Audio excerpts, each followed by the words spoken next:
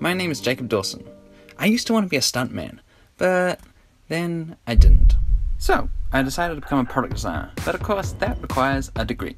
At the beginning of this year, I went off to university and filmed the whole thing. This is me on my first day, this is me drawing stuff, this is me making stuff, this is my drawing of stuff, and this is what we're going to focus on. Well, not this drawing exactly, but the process I went through to learn the skill of design drawing.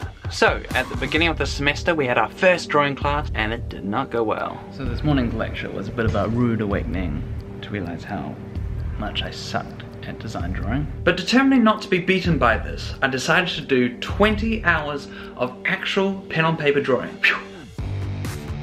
It was a real slog at times, but as I progressed through the 20 hours I could noticeably see an improvement in my drawings. I mean, look at this. And I went to this and there, and I got a lot faster. It was really good. Voila, I had done it. I had learnt design drawing, or at least I thought so, until I realised that most designers these days actually do most of their drawings digitally. So, I bought a Wacom tablet, and just as I expected, I totally loved it. One of the most amazing things about drawing digitally is you have an undo button. You make a mistake, you can just undo it. You don't have to erase it.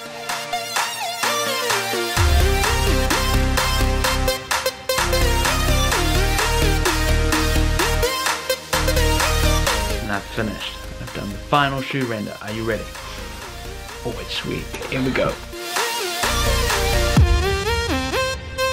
Even though this is only a short video, it actually took me hours upon hours to learn design drawing. And this is the same with any skill. It takes a really long time to learn it, but it is totally worth it. Because we all start somewhere in life, and we all have an idea of where we want to go. Skills are the steps we take to reach that destination. And when it comes to learning skills, there are no shortcuts. You must put the hours in. There's no other way. So, you might as well start learning now.